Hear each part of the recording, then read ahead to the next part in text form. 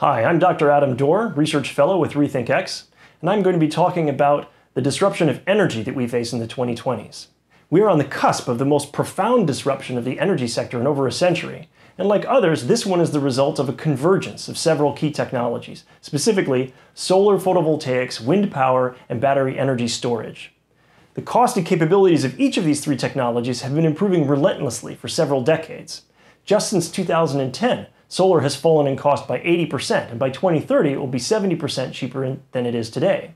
Wind cost improvements are also impressive, 45% since 2010 and another 40% by 2030. Lithium-ion batteries even more so, 90% just since 2010, and another 80% by 2030. Now the consistency is easier to see when the same data are viewed on a logarithmic chart, and it's precisely this consistency that makes these trends so predictable. Solar and wind by themselves are now the cheapest way to generate electricity. And these are just global averages. The cheapest solar power in the United States, out west in California, is now less than 2 cents per kilowatt hour. And the cheapest solar combined with 4 hours of batteries is less than 4 cents per kilowatt hour. That's today. For context, here is how those numbers compare to the operating cost alone for coal and gas power plants. In other words, today, in 2020, it is already cheaper in sunny places like California to build a new solar power plant than to keep operating an old coal or gas plant. And solar plus batteries is not far off. By 2030, it's no contest at all. At those prices, nothing else can compete. And here's one other thing to consider about cost. Transmitting electricity is not free. In fact, it's getting more expensive every year. Now, you can't put a coal or a gas power plant on the roof of your home or business, but you can sure put solar panels up there. And by the late 2020s, there will be many situations where generation on demand, on site, is cheaper than the cost of transmission alone.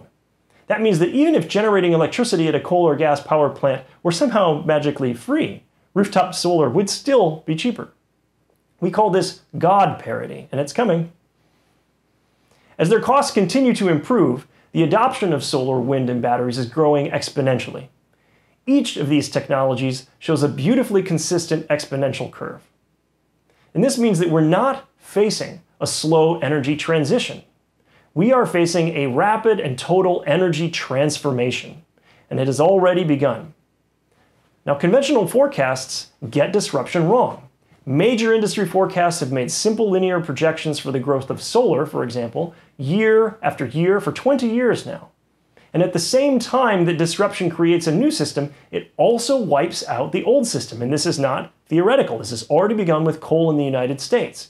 Year after year, these same industry forecasts have been desperately trying to save coal from collapse with wishful thinking. But coal in the United States has already been disrupted, first by fracking and now by solar and wind. So we have a disruptive technology convergence. The costs of these technologies are now so low that incumbents simply cannot compete. And that means that the disruption is inevitable. This particular disruption, the clean disruption of the energy sector, has already begun. And existing coal, gas, nuclear, and other assets will be stranded. No new investment in those technologies is rational from this point forward. So here's the trillion-dollar question, not just for the United States, but for the entire planet. Is 100% solar, wind, and batteries possible by 2030? To answer that question, we took real-world data for solar and wind power generation and built a systems dynamics model to determine exactly how much battery energy storage would need to go with it in order to meet 100% of electricity demand, all day, all night, all year round. We analyzed California, Texas, and New England as case studies, and we ran thousands of scenarios for each region. And what we found is that there are hundreds of different combinations of solar, wind, and batteries that could do the job. Yes, even in New England. Now, it's a balancing act.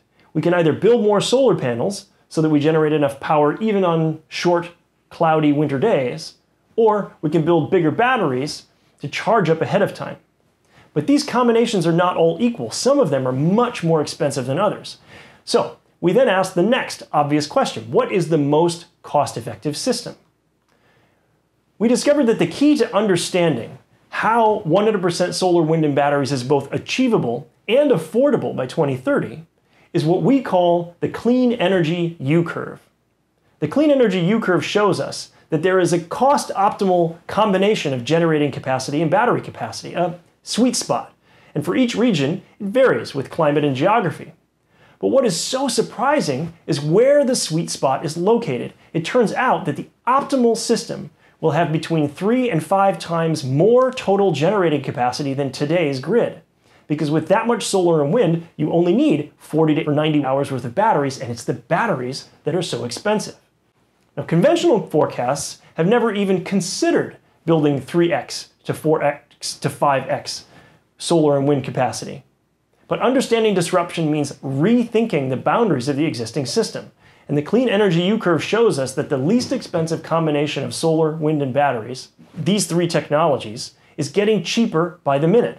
And that's why this isn't just the cleanest system in 2030, it's why it's also the cheapest system that we can build. Okay, so what would this actually cost? Well, our analysis shows that if we start building now, California can have a 100% solar, wind, and battery system by 2030 for a total investment cost of $115 billion. Texas for $197 billion, and New England for $91 billion. Extrapolating this to the rest of the country, the total cost would be less than $2 trillion. That's $200 billion per year for 10 years.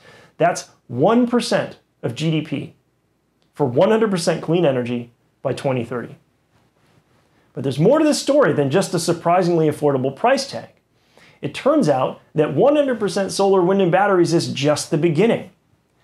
This new system has a completely different architecture than the old one, so it works in very different ways. And perhaps the most counterintuitive aspect of this is that the new system produces much more electricity overall. So when we build a system based on solar and wind power, we have to design it to get through the worst times of year, those cloudy weeks during winter when the days are shortest.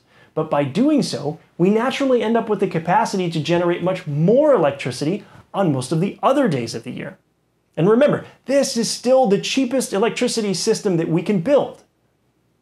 We call this unexpected benefit of 100% solar, wind, and battery systems superpower. Its implications are simply stunning. To start with, the sheer scale of superpower is enormous. In sunny regions like California and Texas, clean energy superpower output is greater than the total electricity demand today. And this pattern is consistent with other disruptions, where the new system is much larger than the old one that it replaces, like cars disrupting horses or smartphones disrupting film cameras. And what's more, clean energy superpower is not just available once in a while, it's available all throughout the year.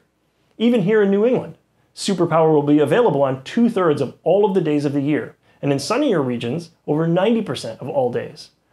Now, because this superpower is coming primarily from the sun, it doesn't cost anything. There's no fuel. There's no additional wear and tear on the equipment. If the sun is shining, solar panels just sit there and happily make electricity, and that means the marginal cost of clean energy superpower is effectively zero. So just imagine what society could do with a huge amount of clean energy that is available almost every day and is essentially free. Well, the sky's the limit. That's enough energy to meet all of our water needs with treatment and desalination, for example. Or it's enough energy to electrify all of road transportation with plenty to spare. Or it's enough to replace fossil fuels in all residential and commercial heating. Or it could be used in recycling and waste processing, or smelting. Or for the manufacturing of solar panels and wind turbines and batteries themselves, right here in the United States, which of course would lower their costs even further. This superabundance of clean, ultra-cheap energy will be transformative, socially, economically, and of course environmentally. It will make communities healthier, it will create millions of jobs, and it will help mitigate climate change. Up until now, we've been right to conserve energy, to use as little as possible because of its harmful side effects associated with fossil fuels. But the new system architecture is not based on extraction of depletable resources. Conservation means the opposite in the new system. It's not harmful to use sunshine and wind, it's harmful to let them go to waste. 100% solar, wind, and batteries doesn't just clean up electricity either.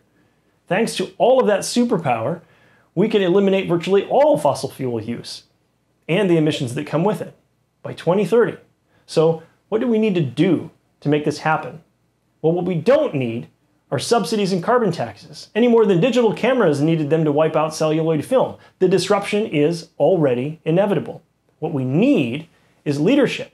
We need communities and policymakers and entrepreneurs and investors to understand the future of energy and to act on this information by making the right choices today. Thank you.